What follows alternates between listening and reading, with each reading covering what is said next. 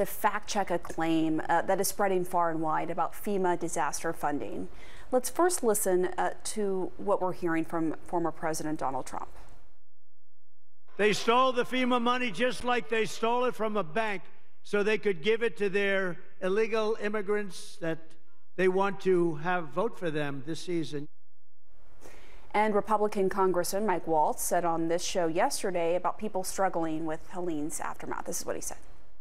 They're hearing from the DHS secretary they're out of money to help them, but they still have money to help people who have come to this country illegally. I think that's wrong on the face of it. I want to go through the facts here.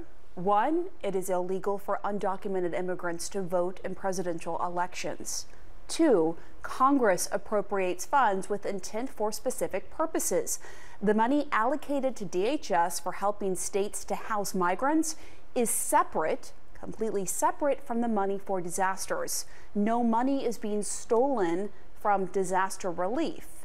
3, FEMA says it has enough money for disaster relief for Helene, posting this fact check to its website. In fact, before the show, just to make sure I had all the facts right, did some digging. I spoke to a DHS official. That official says as of this morning, $45 million from FEMA that has already been used for Helene disaster relief. The concern is if people hear that money is going elsewhere, they may not even apply for relief. The official says people should know there is money available now to help.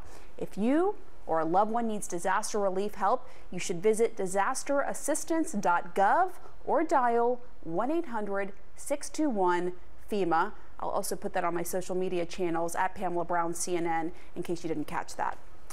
Coming up, the Justice Department disrupts an alleged Russian hacking operation. Find out who was targeted